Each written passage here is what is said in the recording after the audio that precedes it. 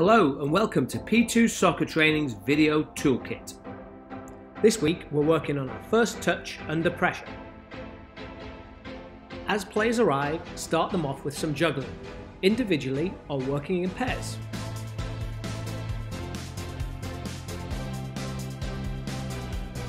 Using a 20 by 20 yard square, set up your players into two lines, on two of the corners across from each other.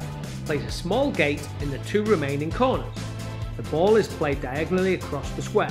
The receiving player must take a first touch towards one of the gates. To progress, we'll ask the passing player to apply pressure to the receiver, who now must work around them. Players switch lines after each turn.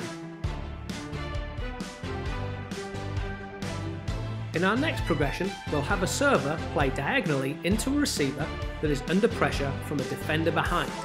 The receiver must protect the ball and again take their first touch towards one of the two goals or gates. Ask players to add in a disguise to fool the defender.